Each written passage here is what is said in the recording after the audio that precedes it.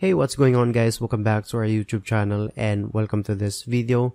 This is John from Samex Code, and in this video guys, we're gonna talk about your very first JavaFX application. And by the way guys, this is a video tutorial series on JavaFX, and this is especially designed for beginners. And as you can see, I'm using Netbeans IDE version 8.2, but you can also use the latest version of Netbeans, and I have a step-by-step tutorial guide on how to set up your Netbeans to work with the JavaFX.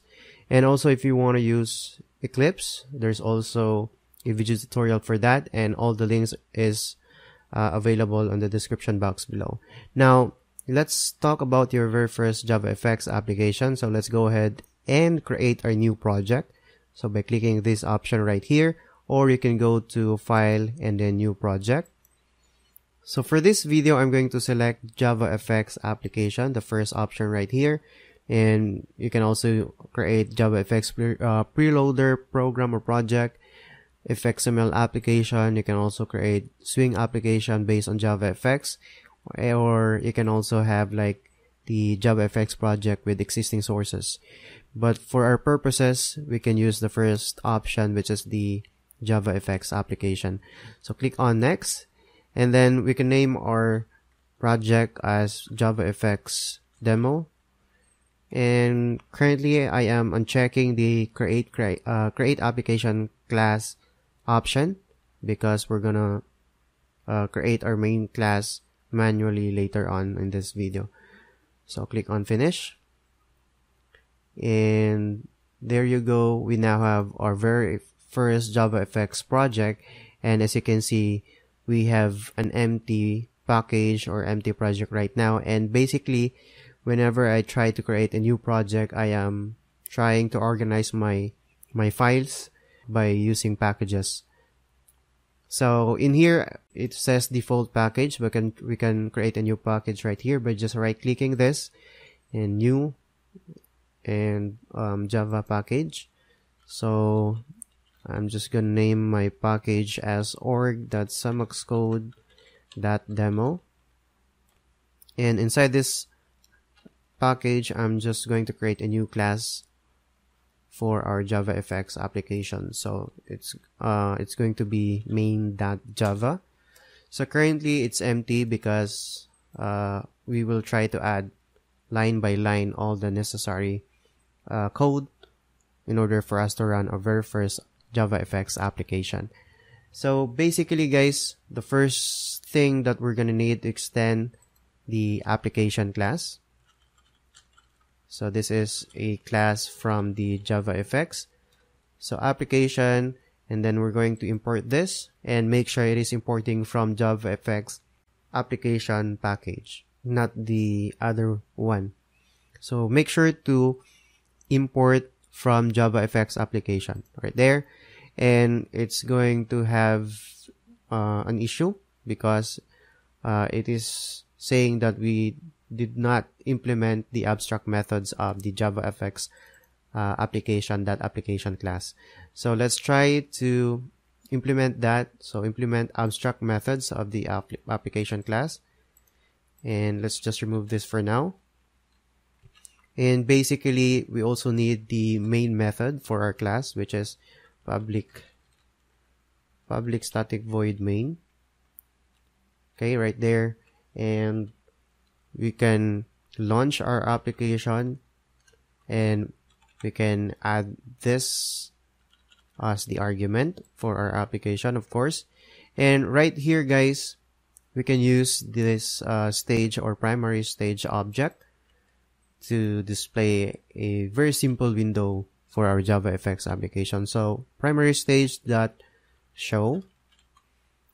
Okay, and I think that's it guys. We can run our JavaFX demo project to preview it. So select class, and it's gonna take a few seconds, and there you go. Our very first JavaFX application. It's empty for now. We did not set the title. We don't have content to our window. So let's just try to modify our project for now to include title and maybe resize the window. So what we can do now is try to add a button to our window. So right after the opening curly brace, we can add or declare the button right here by typing in button and then btn equals new button, which will take a string parameter for its label. So if you want to label your button as click me, so try to type in click me there, and of course it's gonna complain because we did not import the button class as of the moment. So click on that and then import instead of using the Java awt.button. So make sure to use the second one, which is coming from the JavaFX. Okay, and there you go. After that one, we can set first. We can use a layout for our window. So that's basically stack pane and root. Someone is calling. Sorry about that.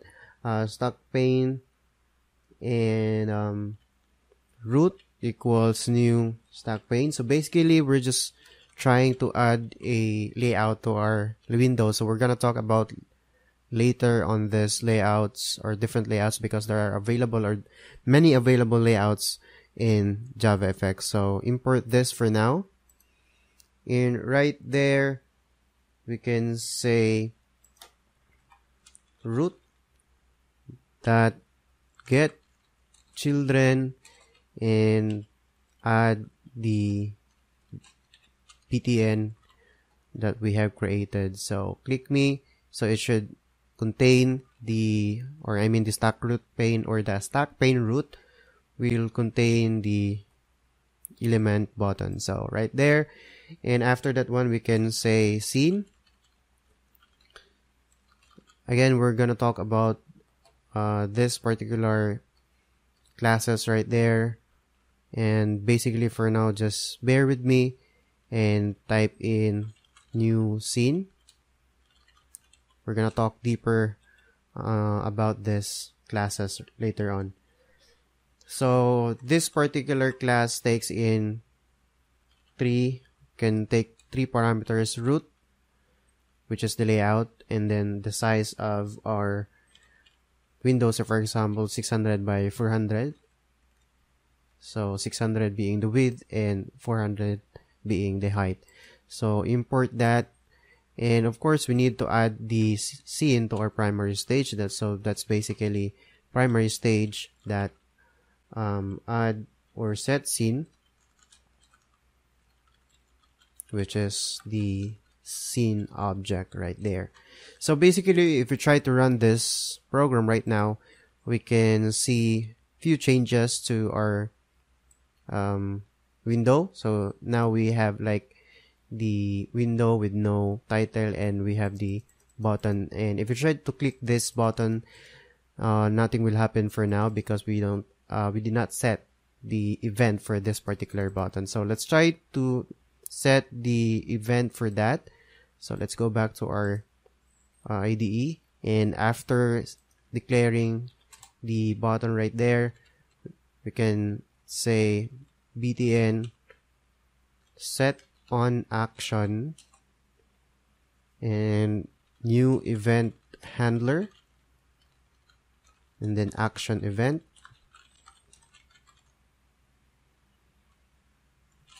new action event, open and close, and then curly braces, and we're going to implement. But first let's try to import the event or action event from JavaFX, and of course the event handler. So there you go, and it should implement the abstract method, so which is handle for now. And when we try, or our program for now is, if we try to click on the click me button, it should display something in our console. So system.out.println, so you click the button right there. So save, okay, and run our program just to preview. Okay, so click. So as you can see, we're now getting feedback from our console that we have clicked the button right there. Okay, so basically what so far what we have is we set or we add something to our window by using the btn or button class, and then we set the layout as stack pane, and then add the button to our stack pane right there. We set the size of our scene, and we set the scene of our primary stage to this particular object. So I think that's all there is to it for this tutorial, guys, and in the next video we're gonna talk about deeper about this. So this is our first JavaFX application, and guys, if you have question, please let me know in the comment section below. You can always ask questions if you have something in mind, if you have queries and so on. So just let me know in the comment section. And by the way, the next tutorial I'm going to talk also about the lambda expressions. Okay, so if you're excited, see you in the next video. Thanks.